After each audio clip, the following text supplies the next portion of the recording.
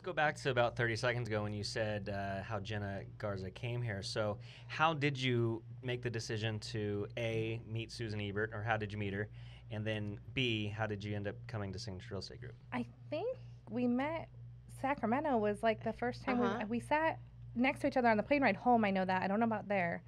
But it was either my first or second trip to Sacramento. Yeah.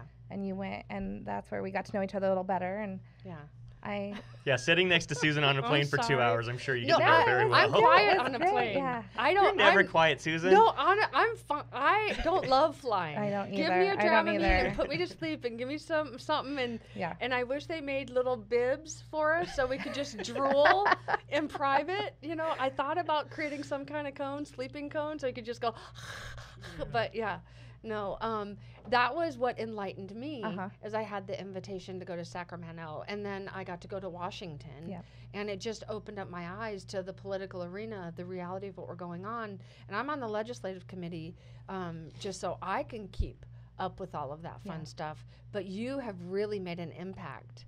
Thank you. And that's what we hear a lot is anyone who joins us in Sacramento, you don't know until you go and you see and you experience that Ledge Day. Yeah.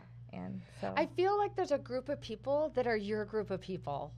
And when I met you, I was like, oh, I'm meeting someone in the really fun clique. The Cool Kid Club. Yes. Yeah, they go do the fun stuff, and they're doing it, and they always look pretty. She always has dresses on and is fabulous. And so I was just honored. It's fun to get to know the heart behind the people who serve us. Absolutely.